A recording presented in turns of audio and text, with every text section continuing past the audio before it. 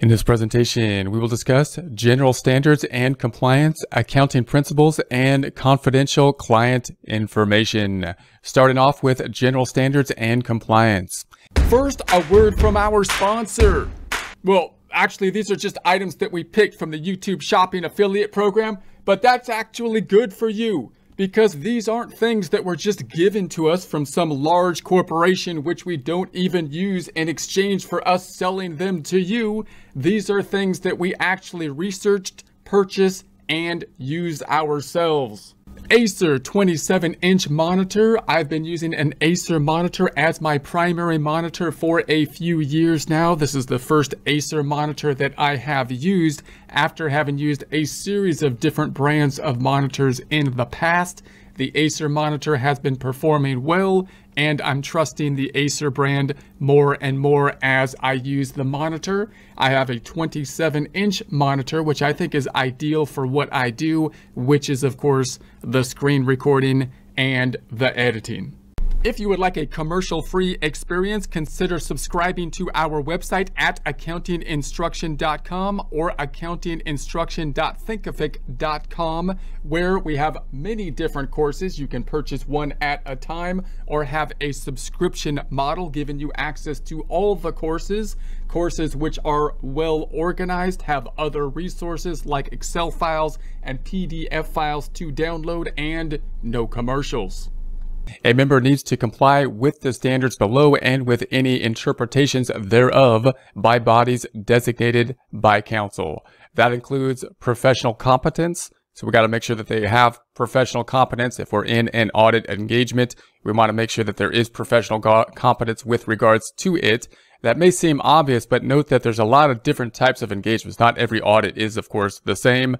We could be auditing different types of industries. We can be auditing different levels or different sizes of organizations. As we do so, we got to make sure, of course, that we have the professional competence in order to audit those types of industries. Then we have due professional care. Want to make sure that we take due professional care within the audit process. We apply due diligence within the performance of the audit procedures. So we need to have the competence in order to do so. And then we need to follow through with it with the due professional care. Planning and supervision.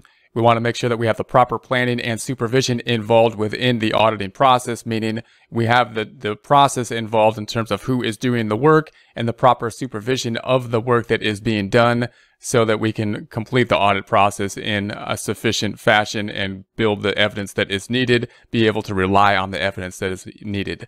Sufficient relevant data.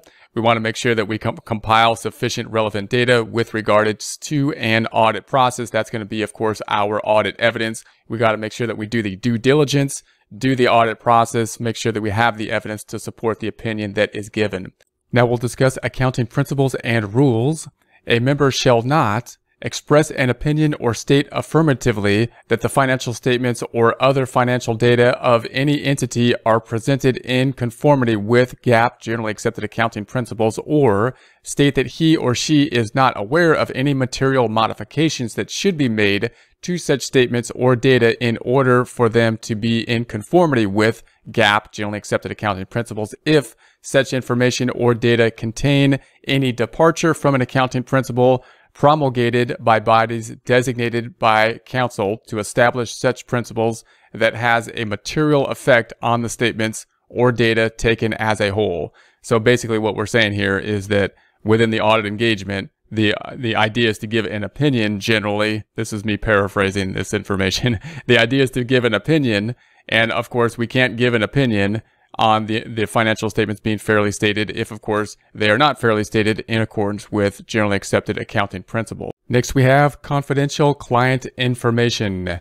A member in public practice shall not disclose any confidential information without the specific consent of the client. So if we have confidential information, of course, as we go through the audit process, we can't give that information out without specific consent from the client. However, there are some exceptions to the rule. And again, obviously, as we go through the audit process, we will be gathering information, confidential information about the client and the accounting process related to it.